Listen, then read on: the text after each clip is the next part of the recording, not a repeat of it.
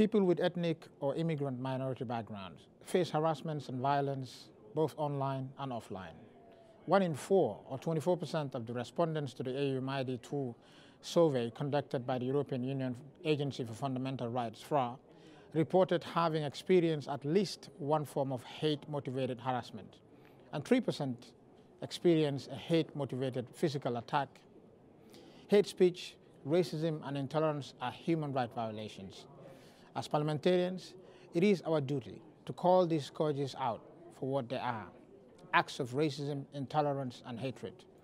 We need to take a firm stand against them and work together to promote respect for all diversity and inclusiveness.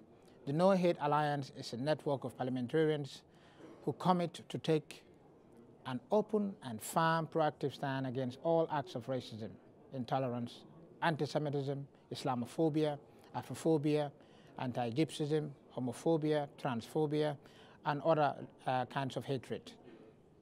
Hate speech is also one of the things that we look at. The Alliance, through its activities such as awareness raising, hearing, conferences, thematic events, or roundtable, works to promote zero tolerance toward discrimination, to develop and strengthen the understanding of legal standards in place to tackle acts of racism, intolerance, and hatred, and promote their effective implementation in practice.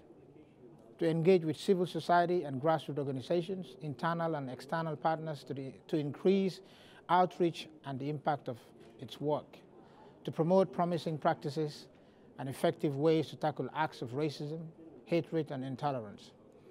As General Rapporteur on Racism and Intolerance and coordinator of the Alliance, I call upon all my fellow parliamentarians and all our internal and external partners to mobilize and say no to hatred, no to racism and intolerance.